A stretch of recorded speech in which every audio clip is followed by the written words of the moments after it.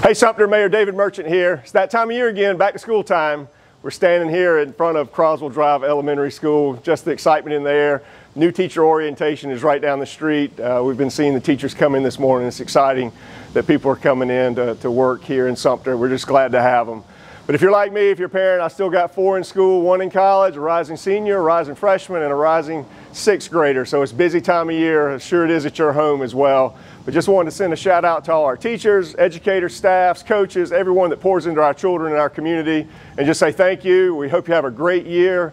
To all the parents, brace up. You know, it's coming whether we like it or not. You know, summer's coming to an end, but we're excited. It's always a fun time to get back out to the ball field and hear the band and just the excitement of a new school year.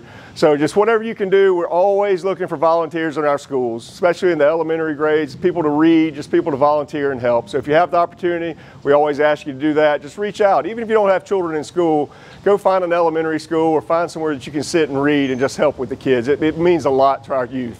So we appreciate it. Look to see you around town. Thanks.